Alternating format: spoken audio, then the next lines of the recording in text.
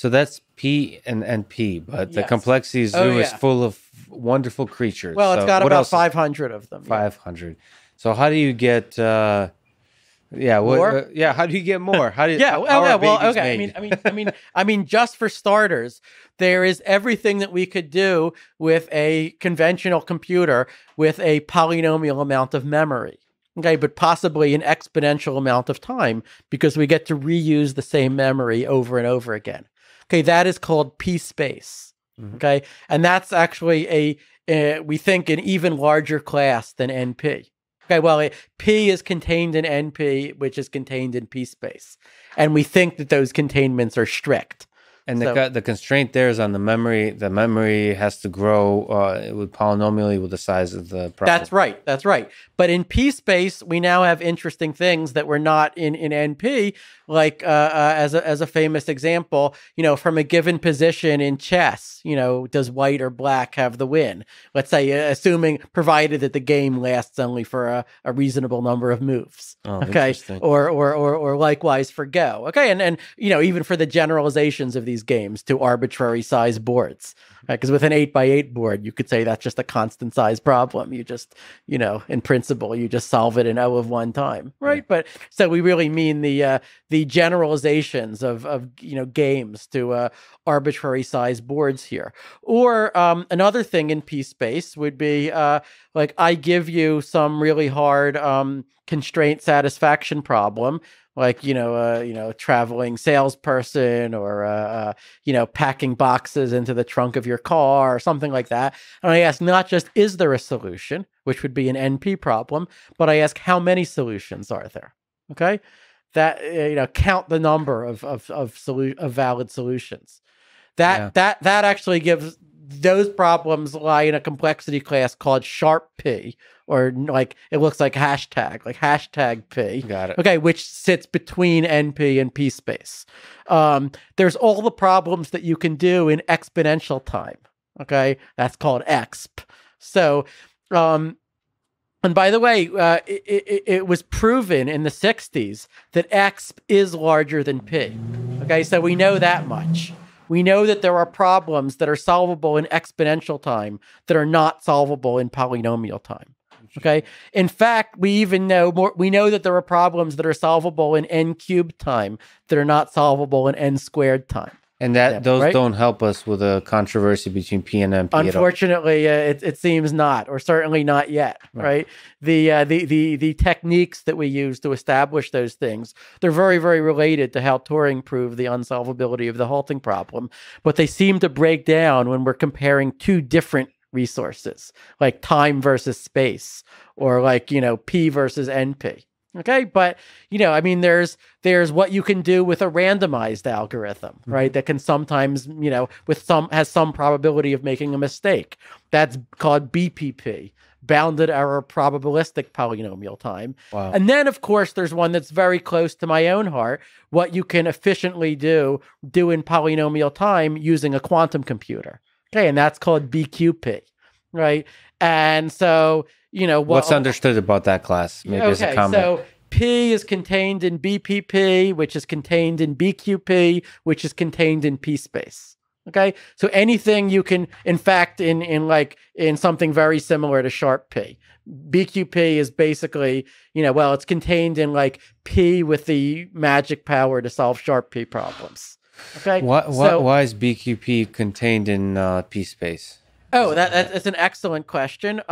So there is one has to prove that, okay? Right. But the proof you could think of it as using Richard Feynman's picture of quantum mechanics, which is that you can always, we haven't really talked about quantum mechanics in this conversation. We did in our previous one. We did last time. But we did last time. Okay, but basically, you can always think of a quantum computation as like a branching tree of possibilities, where each possible path that you could take through the space has a complex number attached to it called an amplitude.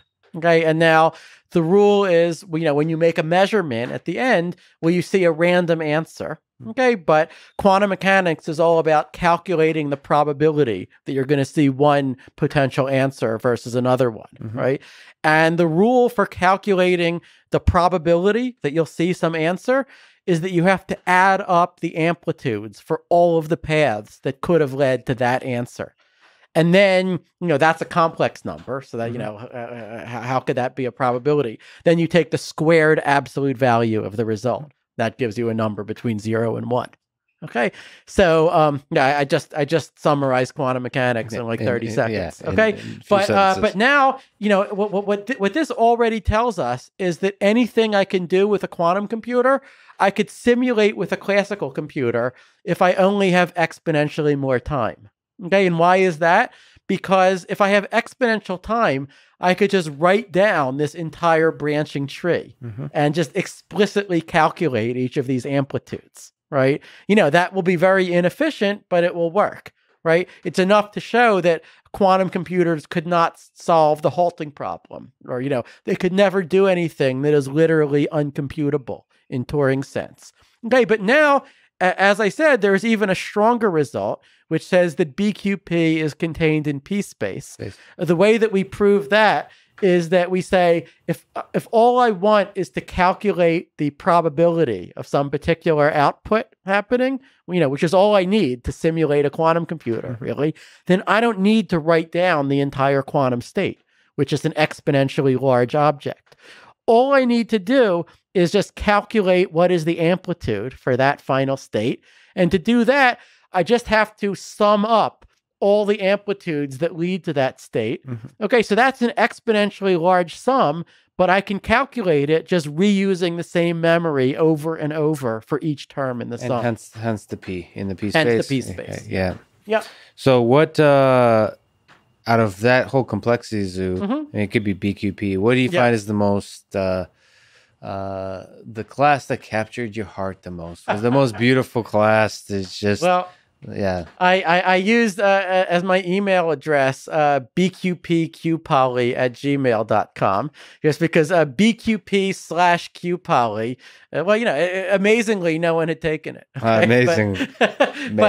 But this is a class that I was involved in, sort of proving the first theorems about in 2003 or so. So it was kind of close to my heart. But this is like if we extended BQP, which is the class of everything we can do efficiently with a quantum computer, to allow quantum advice, which means imagine that you had some special initial state, okay, that could somehow help you do computation. And maybe such a state would be exponentially hard to prepare.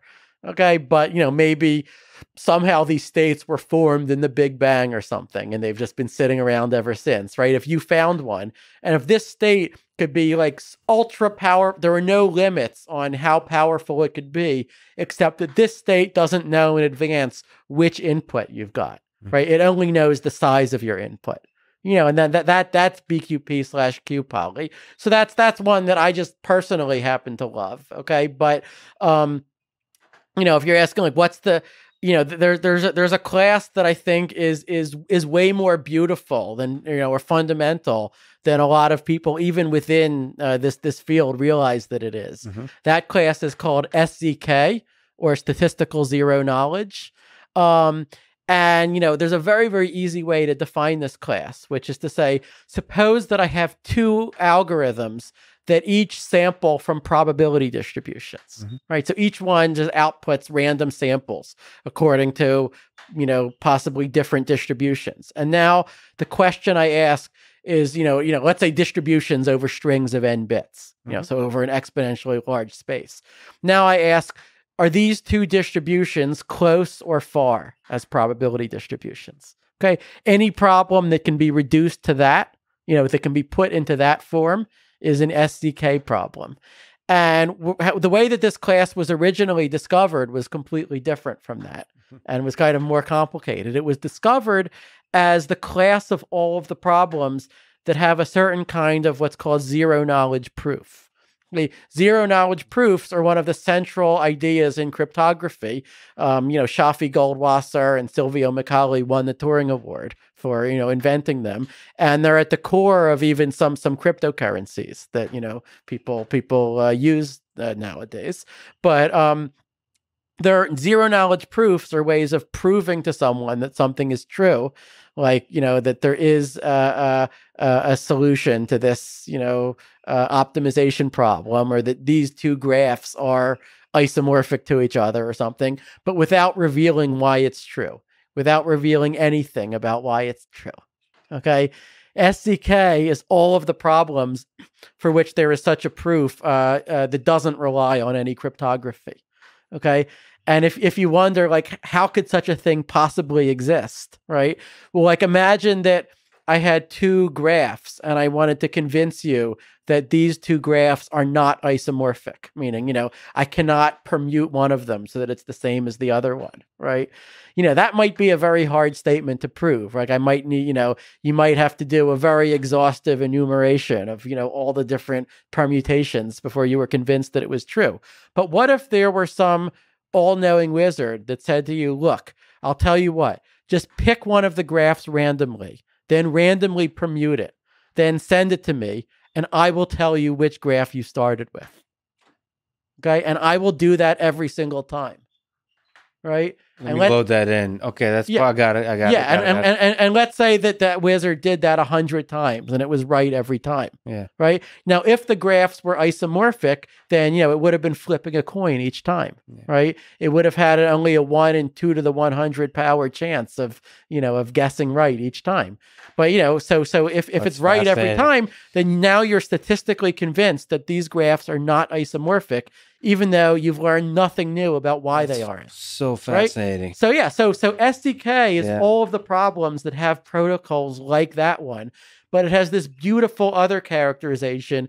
It's shown up again and again in my own work, and a lot of people's work. And I think that it really is one of the most fundamental classes. It's just that people didn't realize that when it was first discovered.